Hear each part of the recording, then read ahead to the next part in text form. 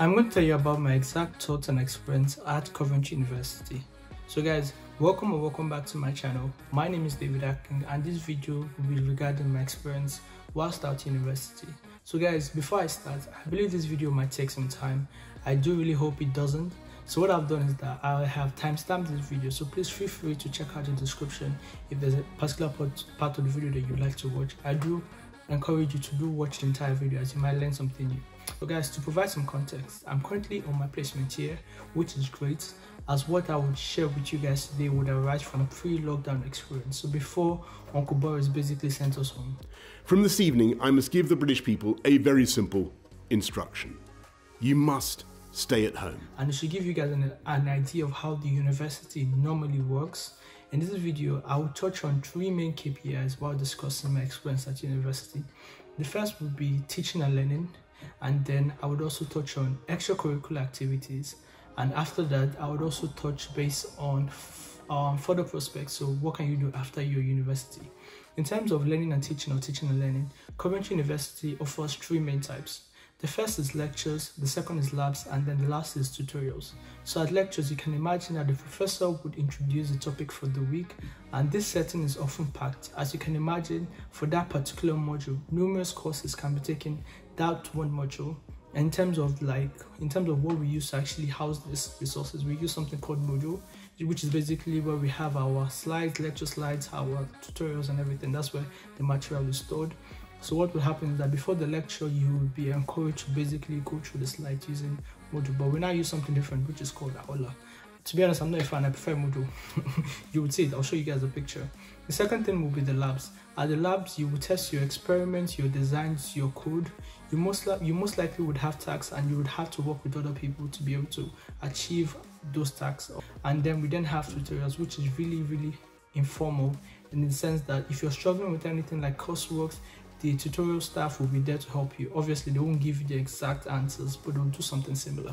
At first year, my course had an issue whereby we had the tutorials before the lectures, and as you can imagine, this got really confusing very fast, and basically we had to scrap it. So guys, let's say you have issues, things aren't going well, your grades aren't what they should be, you're stressing, you have a deadline at Friday at 5 p.m. So basically, what do? So there are 2 things I'm going to touch on. If you're at the start of the semester, you would have teeter out, whereby your tutor would go to a teeter room, which is basically just like a normal classroom or normal lecture room. And basically, they just sit there, and if any student who they teach has any questions, they can come in and they can ask their questions and get help. And the amazing thing is that at the start of the year, no one ever shows, and by the exam period, you can imagine there's a queue to literally get into that room. If it's at the end of the year, I really hope that you're not in this situation, but if it's at the end of the year, you can do 2 things. The first thing, that you can either apply for an extension or a deferral. If you apply for an extension, they'll basically give you like from some extra weeks, basically just do the piece of work. And the second thing is that you would have to basically put most of your priorities in the unit that has you have to put your priorities in the unit that has more credits. For example, if you have 2 credits, and one of them is a 20-unit module and the other module is a 10-unit module, and both of them are due, and you haven't started work on both of them, which one of them would you actually put most of your time into? I'm not saying you shouldn't do the other one, because if you don't do it, you're going to fail it. But if you're in that situation whereby you had to choose where you're going to put most of your time, I would say put most of your energy in the 20-unit module. I'm not going to say like leave the other 10-unit module, because basically, guys, if you don't do it, you might fail. So please do use your head. So just try your best not to be in that situation. But if you do find yourself in that situation, you have to think smart. In terms of the assessments, we have coursework and exams. So depending on the module that you are doing, for example, you can have a module whereby 50% of it will be the coursework and the other 50% will be based on your examination grades. Another thing to note is that Coventry University does a very good thing, is that they offer advanced modules. So basically, how it works is that you're given the opportunity to learn a language, learn new skills, basically anything that would give you an advantage in quotes when applying for a job. For me, I looked at my skill set, what am I good at, what am I not good at, and I basically went for something in leadership and business for my first 2 years at university. Because basically I do engineering, why So most people might do something similar, but for me, I just didn't see the point. I did something in leadership, and it really, really helped me. In terms of the university has a library which is called Lanchester Library. It has 4 floors. The ground floor, on the ground floor is for postgraduate students, and it has 3 upper floors. You have the lower ground, the first floor, second floor, and the third floor. It is very, very good because they have lots of books, lots of resources. You can rent out, you can rent ebooks, you can book the last floor of the library as study areas. For example, let's say you have group projects, you can basically book that floor, and you can basically speak with your mates and then basically find solutions to the tasks that you're trying to do. So guys, now the second thing I will talk about will be extracurricular activities. So what can you do outside of your course? What can you do outside of university? University has a really, really strong student union, and they also have a student union body which hosts different events like parties, clubs, TED Talks, basically religious activities, just depending on what you're looking for.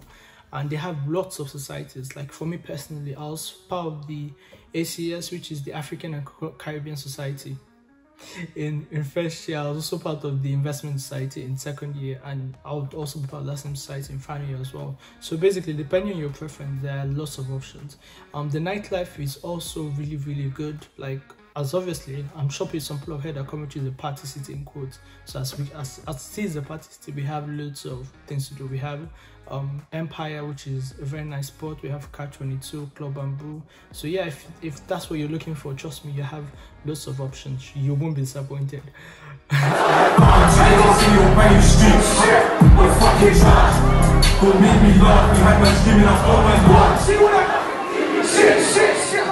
Another thing is, like, there's this also like this huge misconception. I believe that Coventry is just like a party city, and my answer to that is that any university is basically what you make it. If that's the reason why you came to university, then that's all you're going to get. But if you came for that and also your degree, trust me, you're going to get the best of both worlds.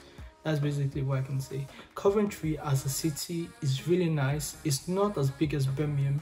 If you want to go and basically live life, I would just say go to Birmingham, which is like 10-15 minutes away if you're driving or if you're catching the train. And yeah, there are lots of things to do in Birmingham, but if you're in Coventry, I would say like the Cathedral, the Memorial Park is really good. If you're hungry, go to kebabs. Some good spots are the Hub, the Cathedral, the ice skating rig, Odeon if you want to watch movies. Basically, if you did not know the Hub is basically like a recreational center for university students. You need a university pass to go in, split by the university. So there's a cafe there which is really nice. You can meet other students. You can basically just go there and chill. They also have, I believe, like movie nights. This was like before COVID. They also have like movie nights in that same building as well. And yeah, I think like in terms of like the diversity, because obviously in this age diversity is key. In terms of diversity, it's really, really good because I have like loads of friends from different nationalities. I have Asian, Ghanaian, English, Spanish, Portuguese, British.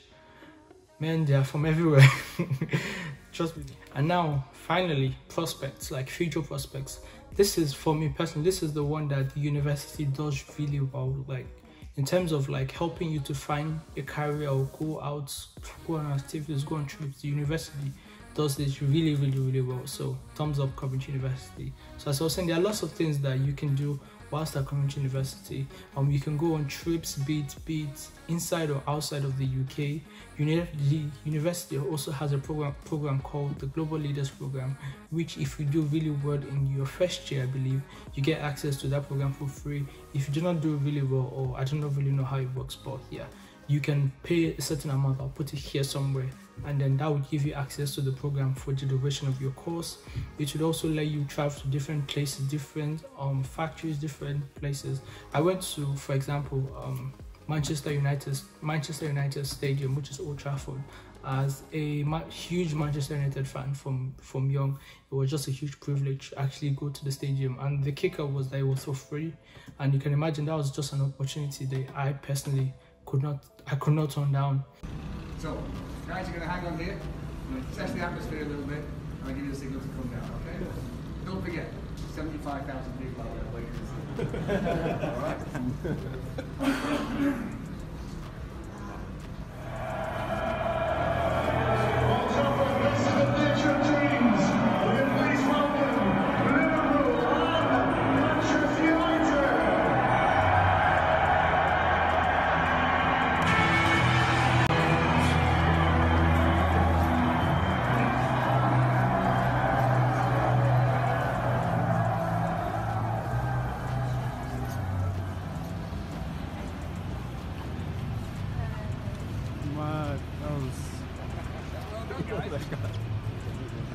in terms of placement, as I said at the start of the video, I'm currently on my placement, and the university had a huge part to play in terms of preparing me for the assessment center, the interviews. I basically have a video on my placement experience. I'll link it up.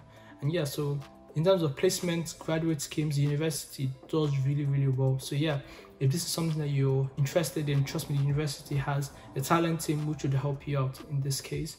So yeah, guys, I believe that's basically almost everything. My experience at university has been good. If there are any cons to it, I haven't really experienced it, but I know some of my friends have, because obviously like COVID has impacted people a lot. Yeah, so I think university, not just university, most universities haven't really handled COVID really well. For example, I've got a few friends at uni at the moment, and basically at the start of the pandemic, they weren't really getting enough support. For example, let's say you have some coursework to do and you're not getting the support that you would like, it can get really frustrating. I also had some other friends who had like issues with rent. For example, let's say you moved into somewhere and you can't stay there due to the pandemic, and you're still getting charged for the same accommodation which is empty, even though the university it doesn't really have a part to play, because obviously the accommodations are private. They haven't really helped out that much. But the good thing, I believe, that Coventry has, or they used to do like a COVID hardship fund. So if you're going through like anything difficult in terms of like your finances during COVID, they were able to give you some grants. I wasn't able to get any, but Coventry, if you're hearing this, you can always send some my way. Yeah, so guys, finally, I hope you guys have learned something about the video. If you're interested in coming to this university, if you're interested in any module in particular, especially if you're doing engineering or you're about to do my course, which is computer hardware and software engineering, just feel free to shout me, just feel free to drop me a message in the descriptions or any of my socials, which will be on screen. So yeah, bye. So I think that would be everything for now. If you have any questions, just feel free, and have a nice day, and I'll see you guys on the next video. Bye. No, I give up. No, I give up. No, can't deny it. No, I give up. No, I give up.